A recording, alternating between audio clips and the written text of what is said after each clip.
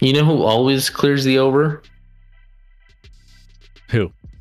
Let me guess. I'll drink to that. I'll drink to that. It couldn't be your Kansas City Chiefs. It couldn't be. Not since Andy Reid's been there. All right, here we go. Kansas City Chiefs, Raiders, Chargers, and Broncos all on. This is the best division in football. Believe whether you want to believe it or not, this is going to be must-see TV all season long, and we're going to break it down here right now. So, with this, Scotty, and I mean, I'm like you last stream. I'm like, you took like 15 code yellows last stream. I'm feeling like I'm taking like 15 this stream. I'm about to take another one here. You just want me to start this off? I mean, I'll start with the Chiefs. That's fine. I know. Well, I know you're going to go over Chiefs. That's why I'll start with them. Yeah, start with the Chiefs. Taking Spam a code yellow. Spam code yellow. potty break. Spam code yellow in the chat, everybody. Chris has to go potty again. You guys can see the numbers here as I kick over my light for the 37th time.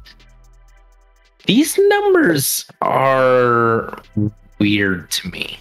I need to look this up for sure. Tell me a time that the Chiefs, since Andy Reid's been coached there, that they have not reached 10.5 wins. And I'll tell you, maybe there was one year they went 10-6, but that was also when there was only 16 versus 17 games. The Chiefs at 10.5 is a weird number. I think it's a bizarre number. I think the Chiefs easily eclipse. The Chiefs have an insanely difficult schedule. The hardest schedule. You look up and down their schedule.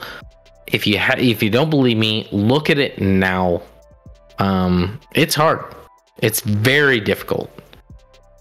But the only thing more difficult than the Chiefs schedule is the team that has to play the Chiefs every week. Because the Chiefs are a top, in my mind, certainly a top like 3 team in the league. So they're going to be favored even with that hard schedule 13 games at least. The over here seems so obvious to me. The Chiefs are going to win more than 10.5 games. Unless the only thing that could happen is like a Mahomes injury and they just pack up shop or whatever. But they're almost borderline good enough with Chad Henne to win like 9 or 10. So depending on when that happens, that would even be too late. The Chiefs over is so easy, but everyone's looking at the Chiefs. A lot of people, the public wants to fade the Chiefs because they're over the Chiefs. They're tired of the Chiefs. Now they lost Tyreek Hill. They're like, oh, here's a perfect reason to be like, this team won't be as good. Good luck with that. And they're with an impossibly hard schedule. It's definitely the hardest schedule they've ever played. For sure. But thank goodness they get to play the AFC West 6 games. I mean, you got two wins against the Broncos because the Broncos haven't beat them in like a century. If I had to check, I think it's 13 straight now, Chris. 13 straight against the Broncos. Keep holding on to that. Just to be clear, a professional football team has lost to another professional football team 13 straight times. 13, Chris. I'll say it again. 13 straight times. And it's not over yet. I mean, it could be over, but it's an active streak, Chris. It could be more than that. Are you done? Sure. I just wanted people to understand. Don't worry. We'll just polish off those 3 Super Bowl trophies of our success. Oh my god! We'll make sure it's like you would have assumed you've won like 37 to our 2. It's 3-2, Chris.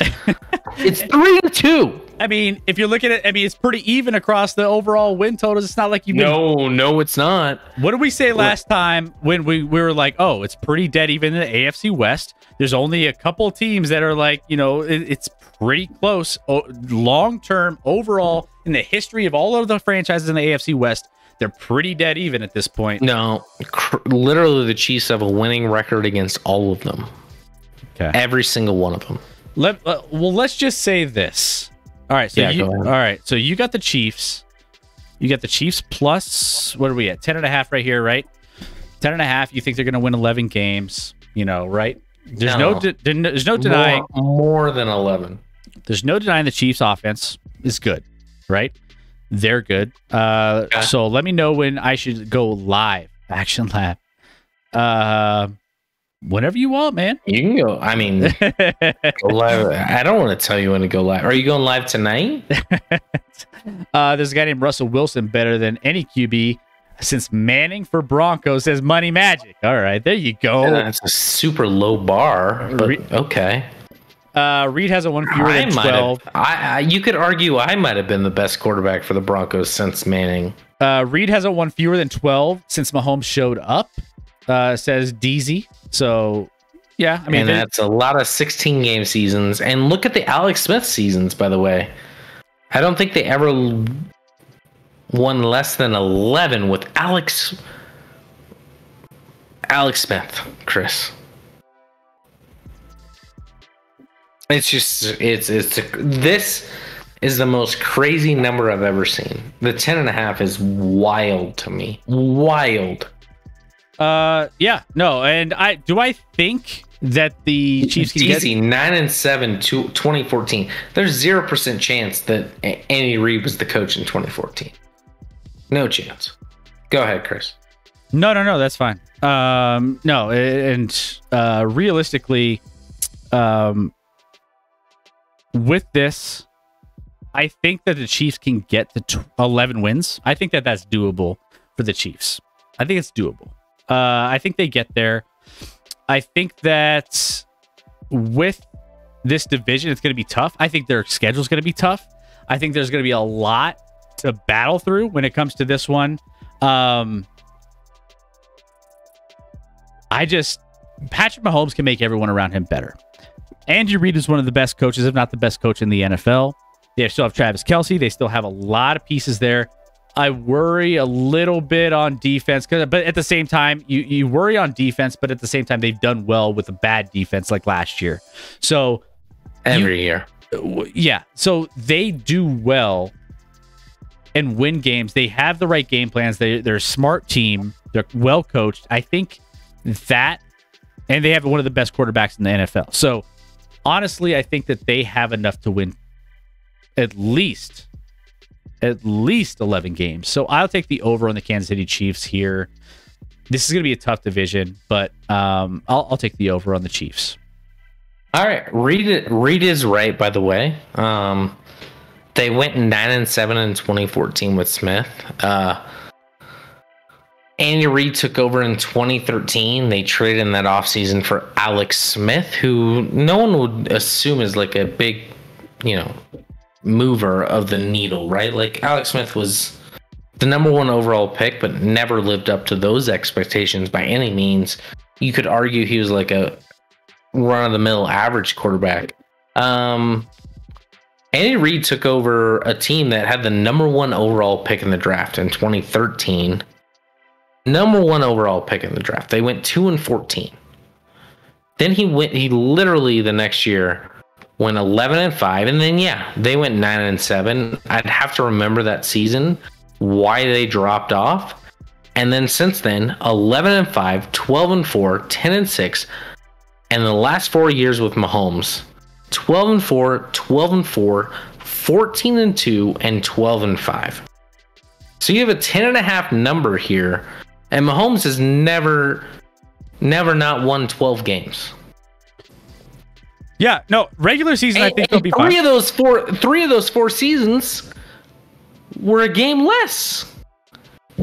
You can, all right, fine. I was wrong on Andy with that 1 year, but Mahomes has the highest winning percentage in the history of football among quarterbacks that have played as many games as him. It's just a fact. And we're gonna say because he lost Tyreek Hill, and you worry about the defense, Chris. It's not a concern for me. The defense will be better this year than it was last year. I said they were fine with that. I said they were fine with the bad defense anyway. So, keep in mind, Kansas City Chiefs, they'll win some regular season games. It's the playoff record, and I think that and since 2000, the Chiefs are 9-10 in playoffs. Broncos are 7-8. I mean, still one game below 500 for each franchise. Not super far off, right? So I'll take it. I mean, it's. I mean, when we're talking about all of the craziness that you're saying with your Chiefs, all of a sudden, I mean, since 2000, it's not. They're not far off from each other, Scotty. Since the last 22 years. 22 years. So you're just gonna ignore the last like 6. No, in order to go back to the last. It's all averaging out. It's all average. We're all averaging out eventually. And we just average out the last 6 years? That seems like a long enough stretch. We don't need to go back 22 years, which is incredibly irrelevant, Chris. Anyway, but I would also argue, and I don't want to talk about the Chiefs anymore. I really don't. But DZ, to be fair, John Dorsey also showed up in 2013 with Reid, so it wasn't all Andy Reid. Okay. And what is John Dorsey doing right now? Where does he work? He must be really good. He must be like the top GM in the league. Where's he working? Just saying. All right, let's move to my Denver Broncos. He also turned around the Browns. No, having high draft picks eventually turns around any team. But if he turned around the Browns, DZ, why is he out of a job? Why is he out of a job if he's so good at it? Chiefs at 10.5, says G Girl. Yeah, I think that's fair. I think that's safe. Safe to say I'm not placing any bets on that involve the AFC West as Broncos. To be fair, yeah, John Dorsey. Okay, let's go to the Broncos. 10. Now, 10 I think is right around. If there's a team that I like to push here, can I pick a push here? Broncos for me. I'm getting a little bit worried about how much they've figured out with the new offense. And that's, I think, so here's my concern with the Broncos. And here's why I feel like I'm leaning under for the Broncos at 10.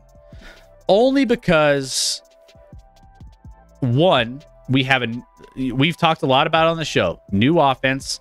We're trying to get through the preseason. We're not playing any starters. We're not getting anything rolling here.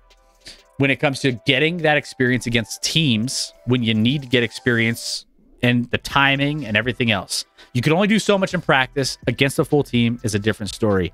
Now, also, I think that the Broncos will have some growing pains. They have an early start to the season that's pretty easy. We've seen this before, right? Remember when we started like 4-0 and I was like, it doesn't matter. The season starts in week 5 when we actually play someone strong. And then all of a sudden, look how the wheels fell off that season. We have a similar early schedule that's very easy that could really take it as you will. You could treat it as like, kind of a preseason style, and you could try to take those advantage of those teams. But I think that it's going to be kind of like that week 4, week 5, week 6, where you're starting to see some stronger teams that might derail the Broncos a little bit and kind of question kind of all the things we put in place early on up until this point. That being said, I love the push at 10 more so than I love anything else. If I have to go, I'm going to lean under. You're going to go under? I'm going to lean under. I mean, of course it's under. The under is the clear, obvious choice here. There's no way they're winning 11 games. They might win 10, but that's their peak. Like I said, 10 and 7 is literally their peak. But Chris, I hate the Broncos more than anything. And as you were talking, I couldn't even focus on it because of the garbage in the chat. And not garbage. Not garbage. Just what I would disagree with. Going back again to John Dorsey, why do we have to talk about John Dorsey? But here we are. So I said, I don't know if it's Dorsey, any of this. Reckoning he's out of a job because Jimmy Haslam has a very quick trigger finger. Okay. So he's out of a job because the owner, the guy above him doesn't like him. Cool. So he must be the GM of another team. But no, it turns out he's just a senior high-ranking official in Detroit, which, by the way, is like a fake position. That's basically saying we don't want you to pick our players, but you have experience, so let's make sure you're involved. Because if they really liked him, he would be a GM. If this guy was so good at being a general manager, why isn't he a general manager? Think about that. Just think about that while you try and convince yourself that John Dorsey's some sort of genius. He's been countless places. They've moved on from him. And now he's no longer a GM. He's in a fake position. It's a fake title to be a senior representative in with the Lions organization. Fine. What does that mean? Nothing. Does he have any say in who they draft? Not really. He's in the room, but he's got about as much say as if I was in the room, Chris. Not a lot. And he doesn't deserve a lot because he's not that good. I don't think Dorsey was awful as a GM at all. But to say he's great, or like, oh, you don't understand, and he's now this new position, this made up position, it's literally a demotion, Chris. It's a demotion to this fake position they created in Detroit just to bring on a guy that is perceptibly someone who wins. Let's see. Samuel the Sniper. By the way, Samuel the Sniper, are you new? I feel like it doesn't have a new distinction under you, but I feel like you haven't been around a while. So remind me of your team and remind me of where you're from. I'd like to get to know you. If we have not already, we probably did, but it's been a while. So if so, welcome back. That young defense the Chiefs have might surprise some people. They have high energy guys that like to run around the field and smack people around. Yeah. Real quick, Rex says Dorsey is a big reason the Chiefs won a Super Bowl. He traded up and drafted Patrick Mahomes. To be clear, 100% he was the GM at that time. But I promise you, the reason the Chiefs traded up and who was in whose ear was Brett Veach, the GM of the Chiefs right now. Brett Veach was the reason the Chiefs moved up, not John Dorsey. Not John Dorsey for Pat Mahomes. Don't get it twisted. Don't ever once think John Dorsey had any role in the Chiefs drafting Patrick Mahomes, because it was all Brett Veach, even when he wasn't the GM. I promise you that. I promise you. Scotty, let's dive into the Chargers here. We gotta get through some of these. So yeah, we got a long way to go. We're not even in the NFC. Let's speed it up. You're right. Chargers. Yeah, Chargers next. Chargers are weird for me, Chris. I like the Chargers as a team a lot. You know, and I know they're hyped up every year, and they classically underachieve. Yep. 10 feels like a really, really good number. Under for Denver, Rick. Oh, yeah. 100% under on Denver. Sorry. Chargers?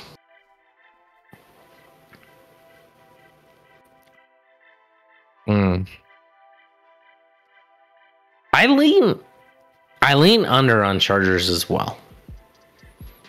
I think 10 is a really, really good number. I don't see them winning more than 11 games, though. They're not getting to 12. So to win this bet, you're literally betting on them having their highest upside of the season.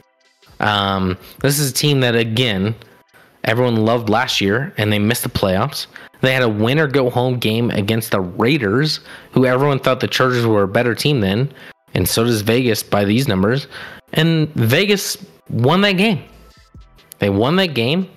They're the better team. Everyone's hyping the Chargers defense. I'll see it. Like, I'll believe it when I see it. Like, I know you added Mac. I know you added JC Jackson to go along with Derwin James and to go along with Joey Bosa. That's 4 really nice pieces, but there's 11 guys on defense.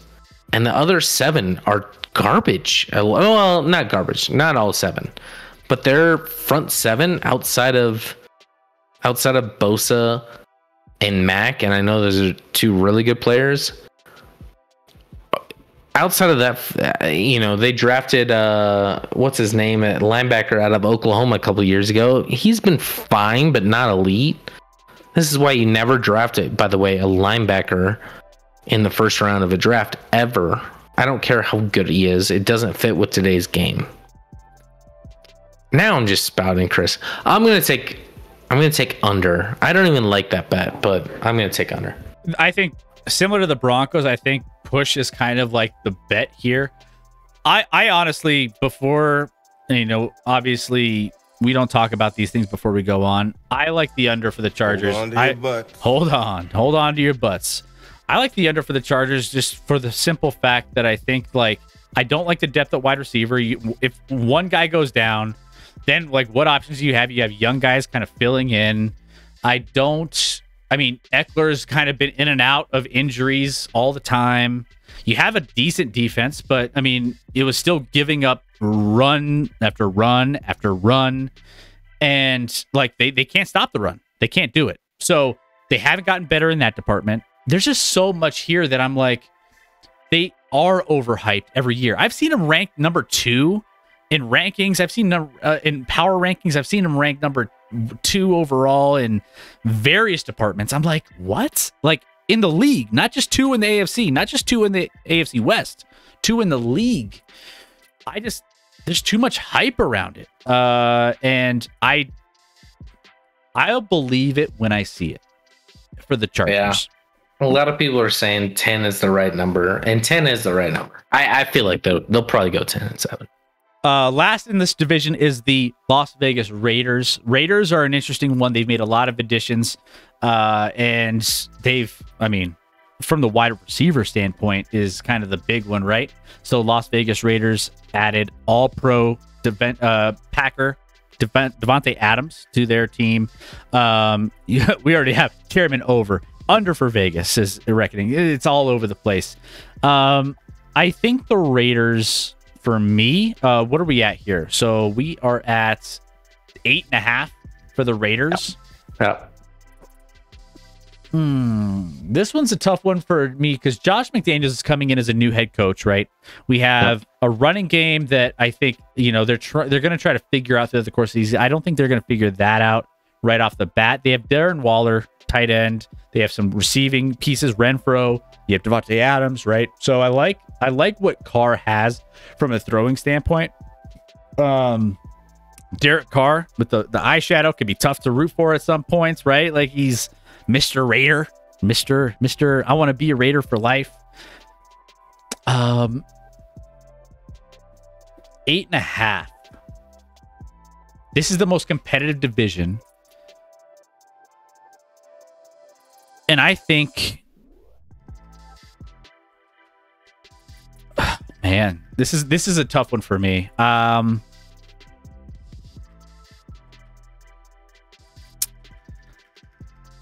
think for the Los Angeles Raiders, I lean